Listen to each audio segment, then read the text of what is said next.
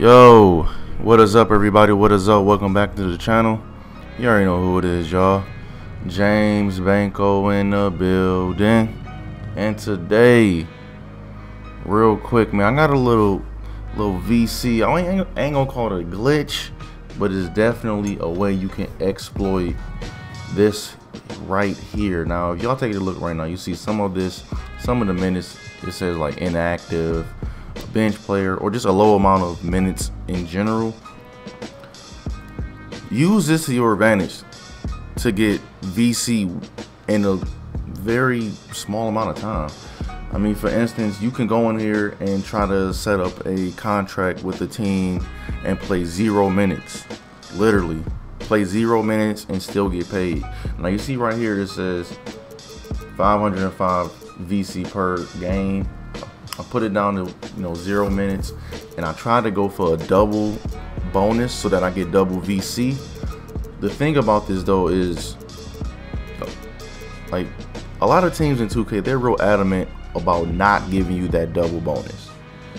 Alright, so as you can see right here, they wasn't really fucking with me with the counter offer. So keep that in mind when you're asking teams for a certain contract, but definitely go for 0 minutes.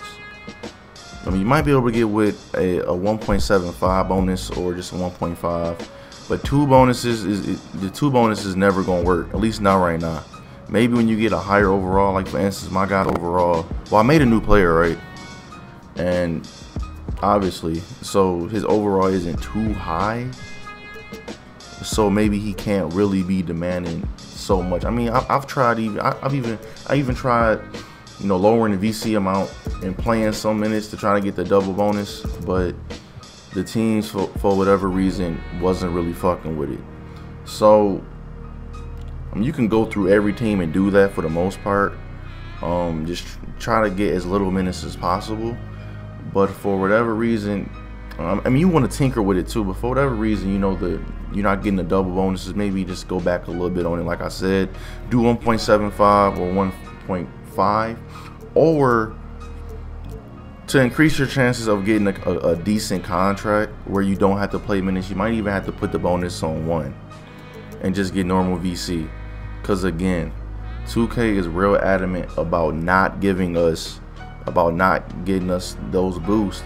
And it's crazy because this year, if you play on Hall of Fame, you're supposed to be getting extra VC and extra points too, and they're not giving you extra points or VC. So this is what we have to do.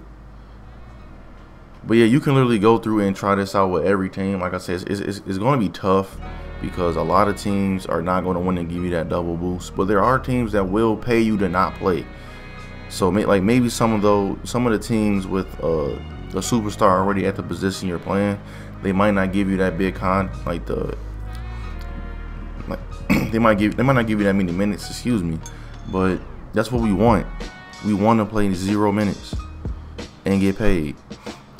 But yo, try this out. Let me know in the comments below what y'all think. If it's working for y'all, or if y'all have a method of getting a double boost.